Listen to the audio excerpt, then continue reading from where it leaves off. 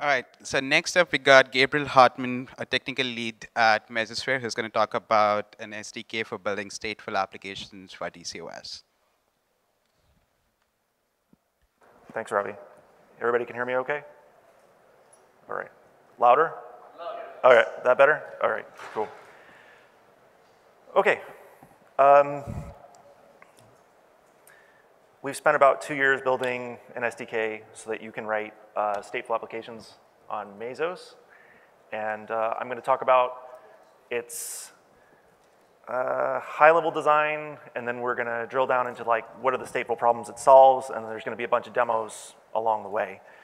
Let's see. I skipped who I am. Robbie's told you I'm Gabriel Hartmann. I'm a tech lead at Mesosphere for the last 2 years.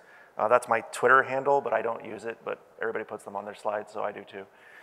All right, so we're gonna do disclaimers. There's only one, and then we'll talk about stateful problems in general. I don't know, has anybody here written a stateful application on top of Mesos, like actually stored state?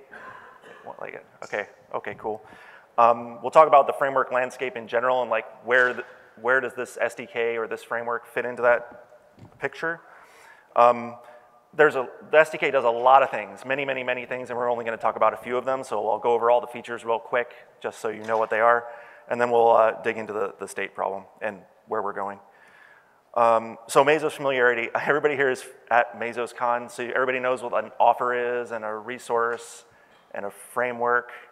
Is that a yes? Okay, I see some nodding heads, right? So I'm not going to go over like how Mesos works again. If that's a problem, please ask questions anytime. Okay, so I break down stateful problems into kind of two main areas. And they all derive from one assumption. Many stateful services have a legacy view of the world, that there's some persistent context where you can go and run commands anytime you like. This is very inconvenient in a containerized world because there is no persistent context, right? You bring up a container, you do something, and then it goes away. So here's like one main category of that problem is you want to do something before you do the main thing, right? There's often this like prepare task. Is anybody here familiar with like HDFS? Anybody use HDFS? If you ever deployed HDFS, there's like format the name node, and there's bootstrap the name node, then there's run the actual name node. There's all these tasks you have to do before you do the real thing. That's a common pattern that we saw. And then you want to do things after you deployed the service. So if anybody's run Cassandra, there's like repair tasks that you want to run. You've got Cassandra running, but then you want to run task in that container later while it's still running and do something without disrupting it. So that's what I mean by these like maintenance or user-defined tasks. Here's some examples. You'll see HDFS comes up a lot. It's sort of a motivating case for the SDK because it is so legacy and it's very difficult to deploy. If you go read HDFS's like deployment docs, it's like 17 steps long, and they assume you can SSH into a node and mutate state. So for Cassandra, replacing a dead node or a seed node, like, have you seen these directions? All right, there's step 1, 2, 3, 4, 5, 6, 7, 8, 9, 10, 11, 12, 13 steps where you like SSH into the node and like read some file and query it, and like, so we were able to automate this. I'm just saying that in general, stateful things have this kind of problem where they assume that you can go to the node and like do something with it. Let's see, is that still presenting correctly? All right, so let's talk about the framework landscape in general. You guys have probably heard of all these frameworks out there. There's Aurora, Marathon, Fenzo, Cook, Jarvis, Spark. Like some of these might be a little bit controversial to call them frameworks, but generally these are the big general purpose frameworks that exist in the world. And now we've got this other one. It's a general purpose framework. We call it DCOS Commons or the SDK. And I want to like try to place it in the world of frameworks so you can sort of have some context about what it's trying to do. Generally speaking, there's like two kinds of schedulers in the world. There's either mono schedulers or multi-schedulers approach to deploying tasks on Mesos, right? Like Aurora, Marathon, Cook, these things consume all the offers in the cluster. They have sort of a global view of the thing. They're a mono scheduler. And then you've got a multi-scheduler approach where you launch lots of different frameworks and they all sort of cooperate and fight for resources. We're over here. We're on the multi-scheduler end of the spectrum. So the SDK is a factory for frameworks, for schedulers. And then there's like this other spectrum, like generalized versus like specific schedulers. So some people have written a scheduler that is just MongoDB, right? It's just Cassandra, it does one thing. And on the other hand, you have like Marathon on the other end of the spectrum. It's very general. You say, I want to run my application in this container. So on that spectrum, we're on the generalized end of things. And then there's this another axis, right? Long-lived versus job-oriented. So many of these frameworks are focused on either running tasks that last for a long time or running tasks that come and go. Don't step on the wire. And we're on the long-lived end of the spectrum. So this is something that launches tasks and they last for a long time, generally speaking. So amongst our peers, I think the closest comparison is Aurora, Marathon, Fenzo, right? We have these things in common. We want to do long-lived things, and we want to provide rich orchestration of task deployment. And then we have these additional emphasis in the SDK based on around stateful applications and being extensible. So by extensible, I mean you should be able to create your instance of a framework, and the special little problems that are associated with your application, like Cassandra or HDFS, you should be able to solve just there. So to sum up, the SDK is a multi-scheduler, general-purpose framework generator that has a special emphasis on stateful orchestration and extensibility. So here's the SDK features section. There are many, many, many of them. I would say, did it go away again? I would say that the core mechanic of the whole system is this rolling configurations and software updates. So you say, I want to make a change to my service, and it restarts all your tasks. We have a lot of other things.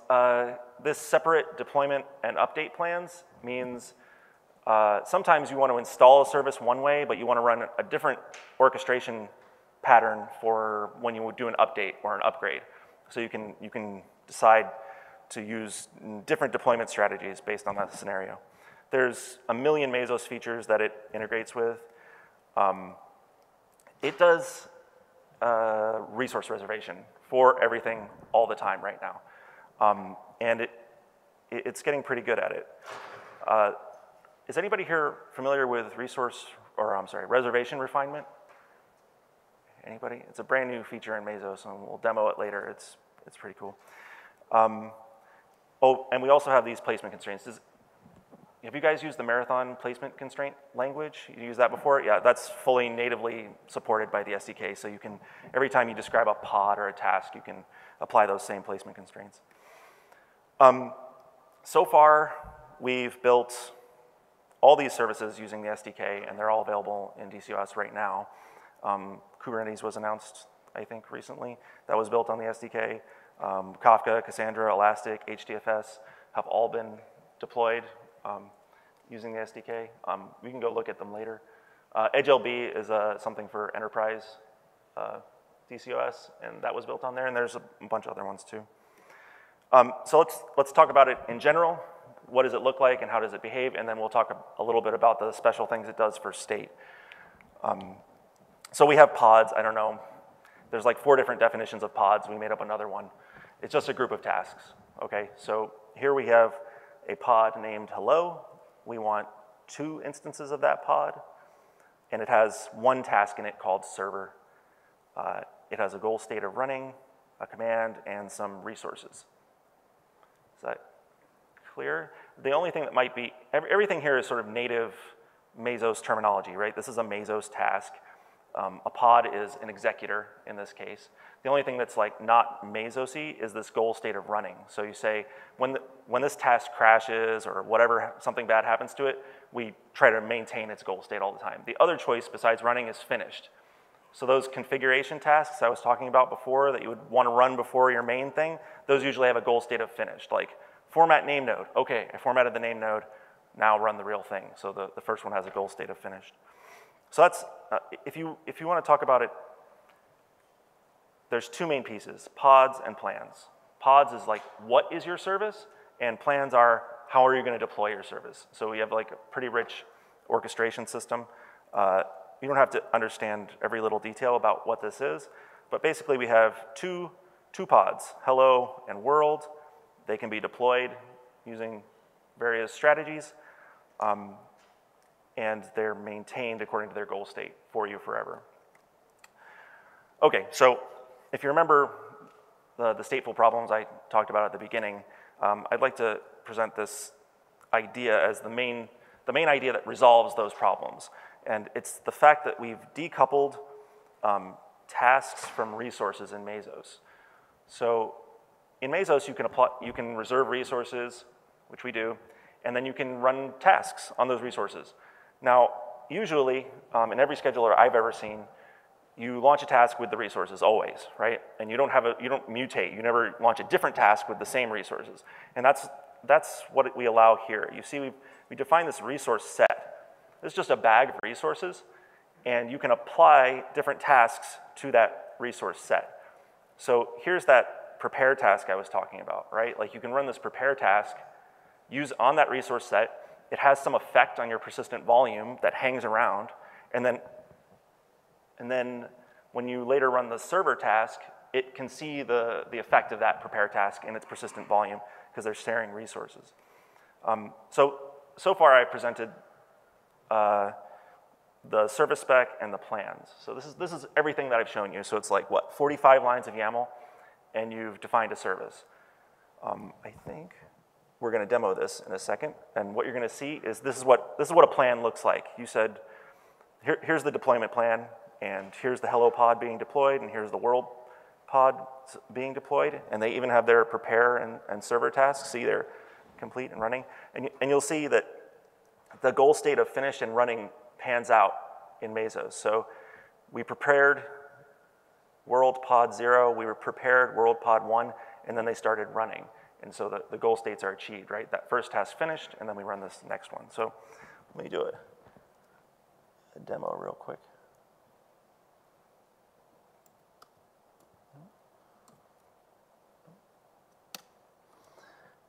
This is DCOS just starting a scheduler. It's nothing. Everybody hold your breath. Okay, so here's the scheduler coming up. That's the Hello World scheduler. Takes a few seconds. It brings up an API server. It's gonna, there you go, it's running. Oh, don't step on the cable. Then in a second, the tasks are gonna come up.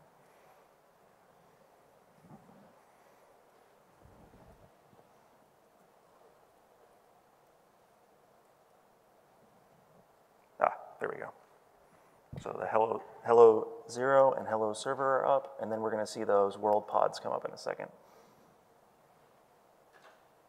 Yeah, and see, you'll see that this world 0 prepare thing went to finished, and this thing is running. Now, let's go look. If you recall, let's see here. If I go up here, there's a bug. You got to go out here. You see the output. See, so we're maintaining this cumulative state, right? That first prepare task did something to your context, and then the next thing is able to see that context and continue working, right? Which is like one of the core problems that stateful services are presented with. So let's go back here. All right, that's like one use case where you do this preparatory task and then are able to see the results of that preparation later on. Yeah, generating this cumulative state. So why do we bother building this feature? Basically, this is something that HDFS does all the time. I can show you our HDFS plan. So what does it look like when you build like a production-ready one of these? It's like 355 lines of YAML instead of like the 45 in the Hello World example that I was showing. Now, if we look here, you'll see that, you'll see that I have these same finished and running goal states, right? Format is one of those finished tasks that runs before the other one. Then we run the main node. Bootstrap is one of those finished guys. And then we run the main node. ZKFC format is another one, right? You want to run this, finish it, and then run the main thing. And then there's this other feature that I alluded to earlier. So this is how you deploy HDFS, but it's not how you update it. If you want to do a rolling update, you run all these things together, right? You restart the name nodes together with their ZKFC nodes. You restart the data nodes together.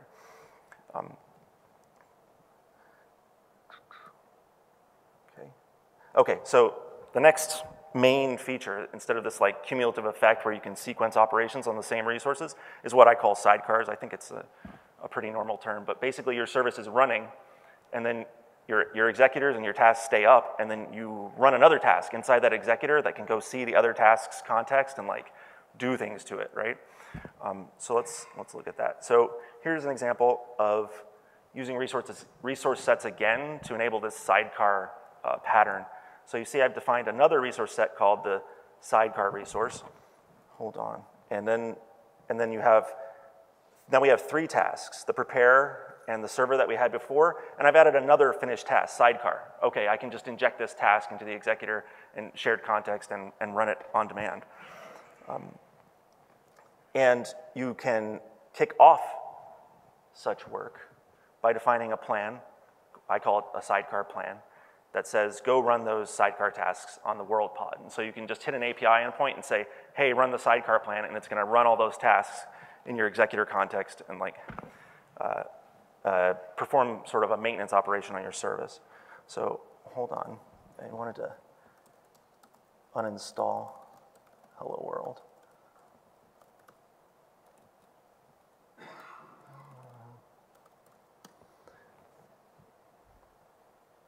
Okay, we'll wait for that to be uninstalled. 1 second. So we're gonna see the same thing. We're gonna be able to launch those sidecar tasks into the running containers context by executing the sidecar plan. And this is the result you're gonna see. Can you see these timestamps? You see that it says 3 minutes up here and 2 minutes down here? That means that the world servers stayed up the whole time, and I was able to inject a sidecar task into that container without affecting the running service, right? You want to maintain the service being up. So I can show that. Let's see. Let's see. Yeah, it's gone. Cool.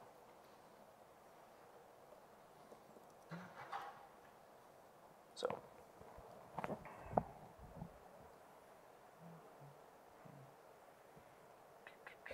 The new scheduler coming up. Just 1 second. Let it deploy the service again, and then we will run the sidecar plan. And what we're gonna see at the end of this, remember we had that prepare, and then we had server in the output. Now you're gonna see prepare, server, and then you're gonna see sidecar injected into that same like context that everybody's sharing now. Give it a second. There we go. Let's see. ACOS, hello world. Plan. So you can list all the plans. These are DCOS CLI commands, but all it's hitting is a REST API which is served by the scheduler. There's so if you say plan show deploy, you'll see the deployment plan in a second. TikTok. There you go. So the deployment has completed. So let's go start that sidecar plan. Right?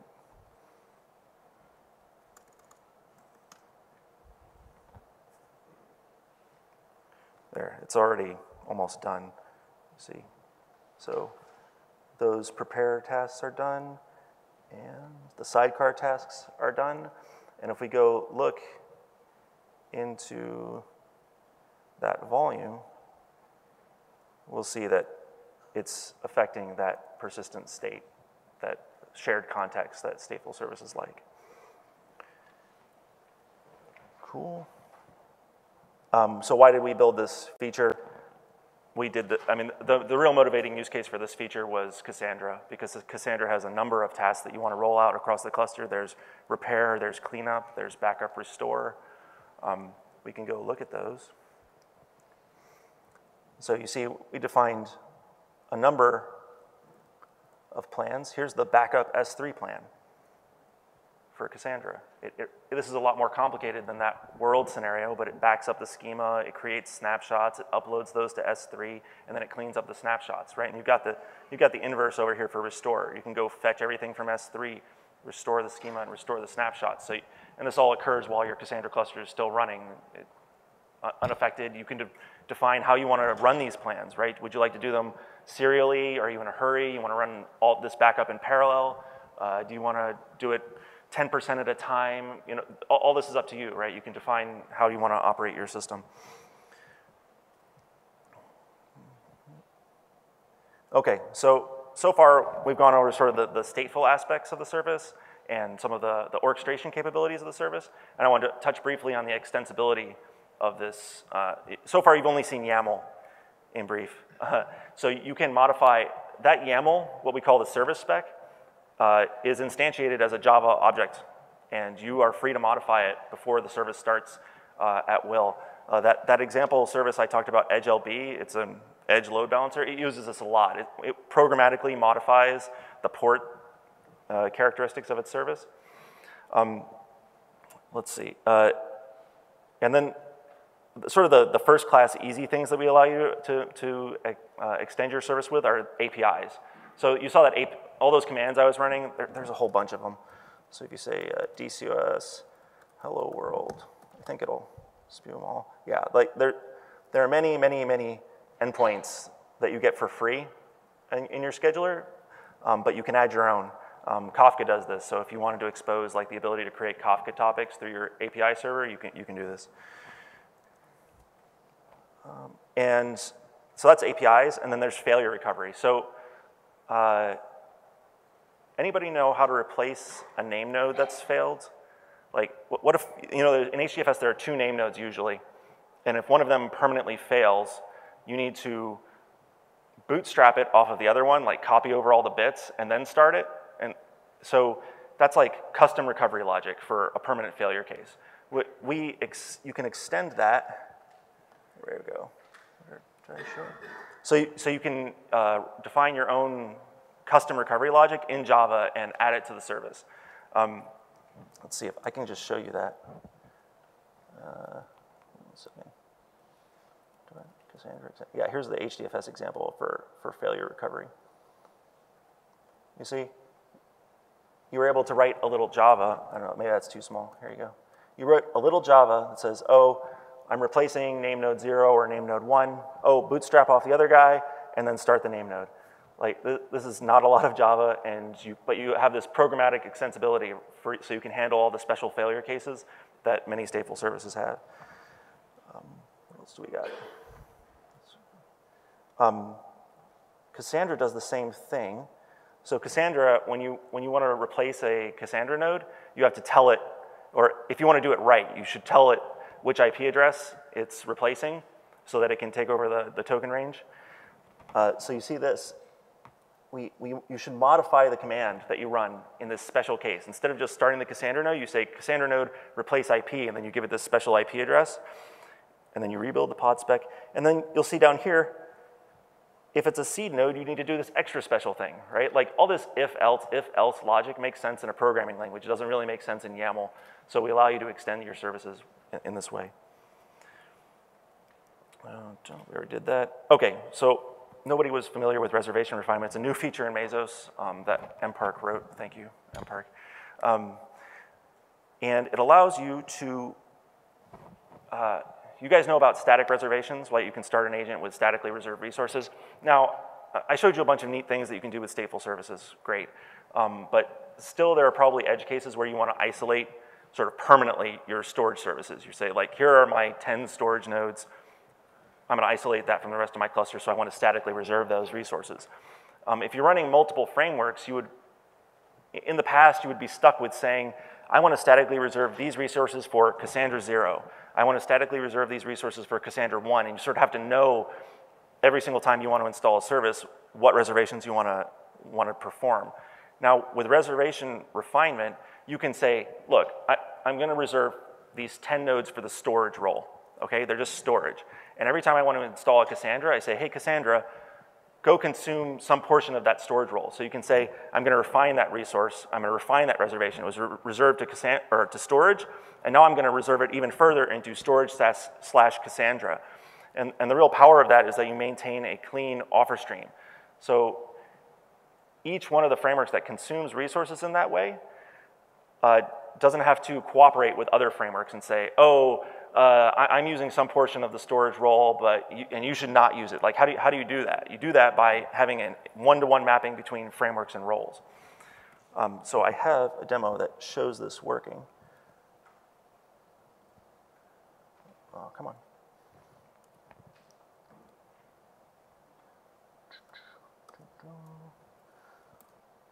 Oh, hold on. I got to uninstall the last one. World. 1 second. I don't know if you guys are familiar with DCOS, but DCOS has, out of the box, it's got something called public agents or public slaves, and those are statically reserved. So I'm going to refine the reservation of those statically reserved resources, and I'm going to run some of my tasks on those statically reserved resources that have been refined, and some of them on the normal, like, private agent pool. I have the YAML for that, if you'd like to see it. So you see, the only thing I had to do was say the pre-reserved role here, the statically reserved role is slave public, and now all these hello tasks are going to refine that reservation. So let's see if we uninstalled already. Is it still?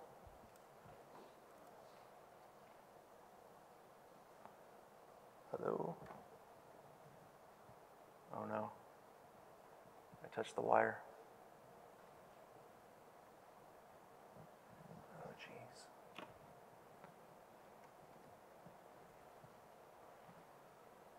Ah, it's back. Cool. So we can go back to the slides. Copy that.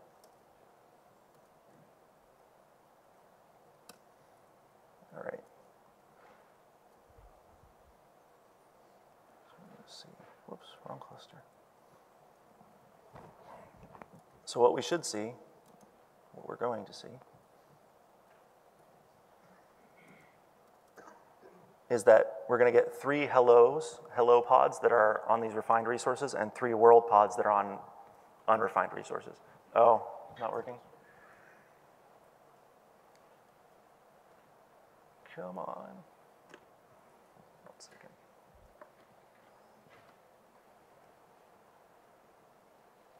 Are you going to go? Okay, cool. Okay. So, can you guys see that?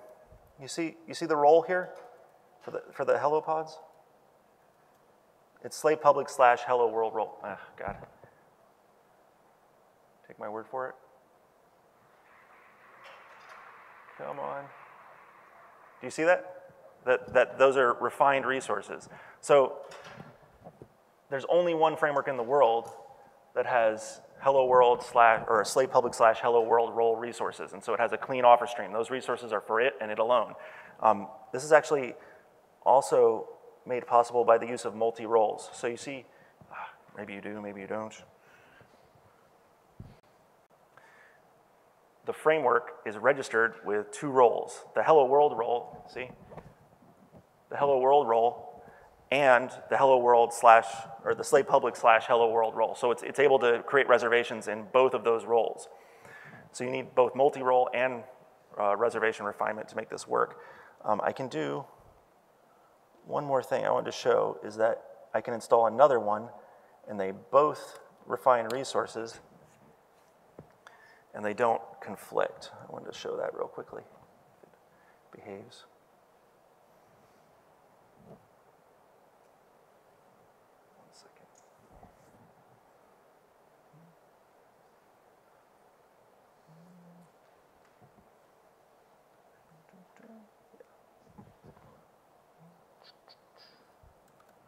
So we can install another one with a different name, and it's going to do the same thing.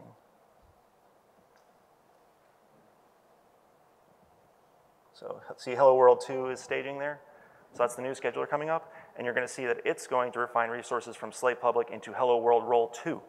And so now they each have clean, reserved resource streams through multi-role registration and reservation refinement, which is kind of neat. So the idea here is that so read slave public as storage. So you could have like pre-reserved a whole bunch of storage nodes, and then you could have installed Cassandra, HDFS, Elastic, Kafka into that pre-reserved storage pool, and they would have all played nicely without having sort of the data center operator have to talk to the guy who's installing the stateful services. See? Hello world 2 role. Okay. Okay. So where are we going to go from here? So at the beginning, I talked about these sort of axes that the framework or this SDK lives on. And right now, we're very, very focused on long-lived services, but that's going to move. Right? We're going to start to support sort of short-lived, job-oriented tasks. It's a very general purpose framework right now, and I say it's going to move to be a more specific. So what do I mean by that? So right now, it's like a really fancy deployment mechanism for somebody else's software, right? Like I want to deploy Cassandra. Somebody else wrote a distributed system already, and I'm just deploying it. In the future, we'd like the SDK to be able to be used to build new distributed systems that are like, it's not just deploying Kafka brokers or something. Right now, it is very 100% focused on stateful services. It's like, it reserves every resource. It's very interested in volumes. It doesn't let you blow your foot off. If a task goes away, it doesn't like automatically replace it and throw away your data. It's very focused on that. But I'd like it to move in a more stateless direction. So we'll have pods that are not solely focused on state, but can be stateless. And by that I mean, if they crash, that's fine. We can launch them somewhere else. It's not obsessed with the idea that it has to come back exactly the same place, exactly the same resources, exactly the same volume. Then there's a bunch of stuff to just make it more fun to use. This is something we're working on. Better operations and tooling, debug, and stop pods. So I keep talking about this shared context is what makes stateful services so annoying to work with.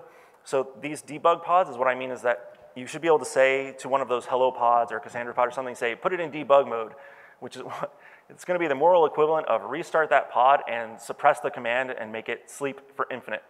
And so you just have the container sitting there not doing anything, and it's like a VM, it's like a server, and you can go in there and modify the state and run interactive commands and fix it. So for example, HDFS name nodes, what do you do when your HDFS metadata is corrupted? You run this command, it's like name node recover, and it's interactive, and it asks you questions and you answer them. Like, how do you do that in a containerized world? I think you do it like this. You stand up this debug pod and you start modifying the state, and then when you're done, you let it do its thing again. The programmatic extensibility is like, that you saw in the Java is like really focused on a couple use cases like APIs or modifying the service spec at start time or custom recovery. But 5 minutes left. Those aren't super easy to use, and we'd like to make it better. Service composition, okay, so you have a bunch of all these services, right? You wrote Cassandra, you wrote Elastic. I don't know if you guys were here for the Esri talk, like they have this big stack of like 5 different services. It would be nice to have Esri in a box. You like push a button and it says, oh, I want one Elastic that looks like this, I want a Spark that looks like that, I want a Kafka that looks like this, and boom. And our development tooling could use some work. That's it. Does anybody have any questions? I think we have just 5 minutes left. What's up? I'm sorry, what'd you? With respect to Cassandra. Yeah. How do you see Cassandra's online elasticity capability used with that? Elasticity meaning? Meaning expansion of its nodes. Oh, because the data is getting distributed. Yeah. You want to contain the storage to a reserved space. But how does it use this mechanism to accomplish that? so you want to, the question was, how do we? So Cassandra can expand its capacity online. Yeah. Right. And it's going to add more nodes, it's going to distribute data Yeah. across those nodes. Yep. How does all of that leverage this mechanism? Okay, so the question was, how do we expand Cassandra capacity in an online fashion, like add nodes with leaving the servers uninterrupted? So the core mechanism of the SDK is that YAML, or whatever you want to call it, that service spec. You compare old configuration and new configuration, right? So your old configuration said I wanted 3 nodes of Cassandra. Your new configuration says you want 6 nodes of Cassandra. It is smart and goes, oh, you already got 3, we'll leave those alone, and it adds 3 more with a readiness check and says, oh, here's a new one. It joins the ring, waits for it to be up and normal. Adds the next one, joins the ring, waits for it to be up and normal. Does that answer your question? Yeah. No, that's not a thing you need to do. We don't scale in right now. It's something that I don't know. We might do it someday. It's very dangerous to scale in. The risk of data loss is very concerning to me. And so if they had this service spec that had like 6 nodes in it, and then somebody screwed up and said, oh, now it has 3 nodes. What should I do? Should I knock off the last 3 nodes and throw that data away? Like, I don't really know where that data is. So if we were to ever do it, I would probably say that you have to have user input. Say, yeah, I want to go from 6 to 3, and I want those 3 nodes to go away and no others, right? So you answered my question, that DCOS is actually responding, reacting to what Cassandra is doing. Yeah, we have readiness checks. It watches what's going on. I'm sorry, go ahead. I was curious, I was thinking at, for instance, it's not only execute on first and then Kafka, for instance, so you got to wait. Yeah. The technology support right now is ability to wait versus the question was, does the service support the capability of waiting for something to happen or be ready before you move on? Yes, there are health checks and readiness checks. So readiness checks means run this thing until it passes, and then that means that step of the deployment plan is finished, and then we move on to the next thing. Health checks are, oh, if something is sick, we should kill it. And it just runs that on intervals or defined by time. Like, run this every 30 seconds if it's a problem. Kill it. Cool? Anybody else? Yes, sir. So stateful services are pretty sensitive. Yeah. Does the framework support like offer rescission? I'm sorry. Rescinding offers? Oh, yeah, sure. The question was, stateful services are very sensitive to maintenance, and do we support the rescinding of offers?